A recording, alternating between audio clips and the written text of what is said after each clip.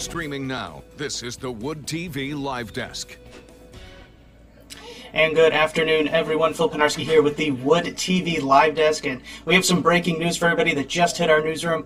It's snowing outside. Yes, in case you haven't looked outside your window yet, there is snow and lots of it. But thankfully, we are joined by two very special people that will help break down everything we're going to be seeing over the next couple days. It is Storm Team 8 meteorologists Sara Flynn and Blake Harms, and they're here, as I said, to break everything down. So first of all, I want to thank you both for coming in. I know you guys are going to be busy over the next couple of days.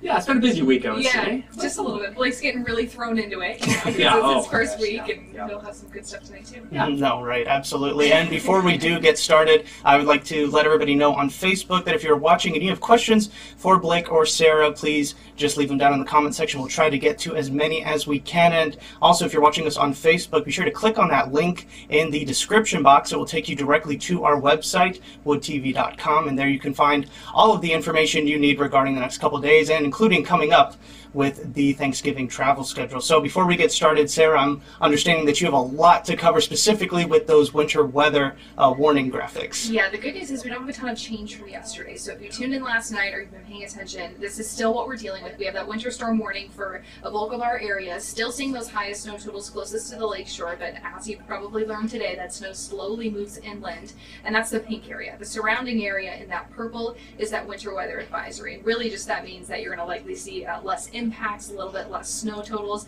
but no matter where you are, it could be a little bit of a challenging evening commute. Yeah, if we want to go to Storm Check Live, we can actually, what I was just pointing out to Sara right before this started was the coverage and intensity starting to pick up a little bit. So what we're having is a little disturbance moving across the lake, and colder air is now starting to pour in, and that's why we're seeing, if we actually put that on, are you able to put that in a loop?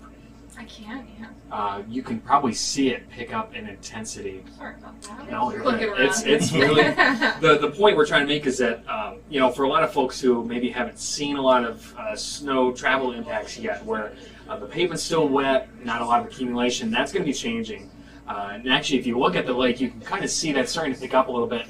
Those darker shades of blue starting to pop up, and you can kind of tell the wave is swiveling through the Great Lakes, and that's what's going to be flaring up that lake effect. And unfortunately, it's coming just in time for the evening commute. And not only that, but we have once the sun goes down, temperatures fall into the 20s.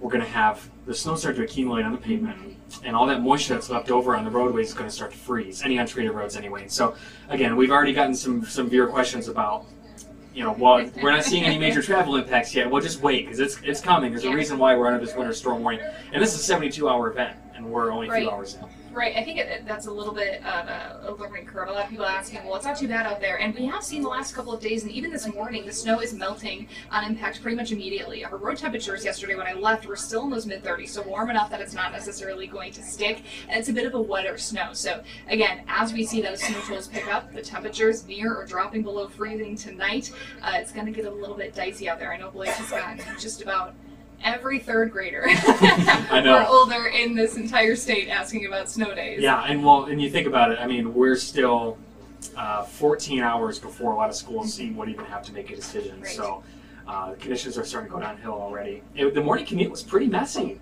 even with just a brief burst of snow. And that was because we had cooler temperatures, and it wasn't quite light out yet.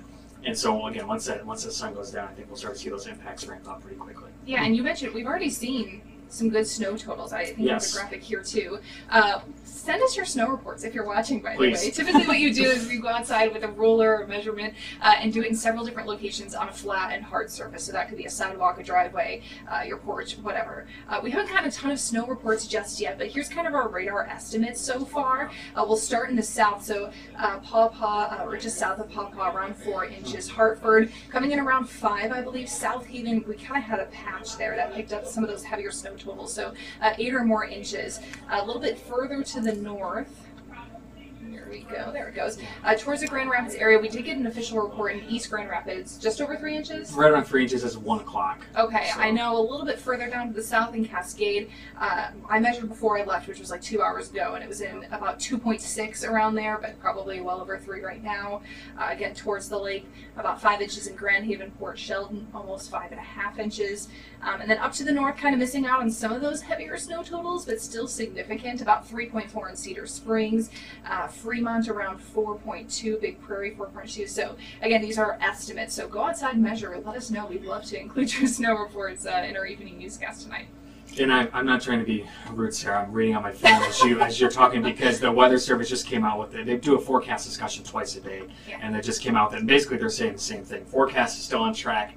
Those roads are going to be icing up overnight tonight, and for all intents and purposes, I think everything's going according to plan for now. Mm-hmm. Yeah. And is there any sort of fear for later on in the week as far as travel goes? You're saying that we're going to be seeing it really impact as we go further along during the weekend. I would say probably the worst commute we're going to have is Friday morning.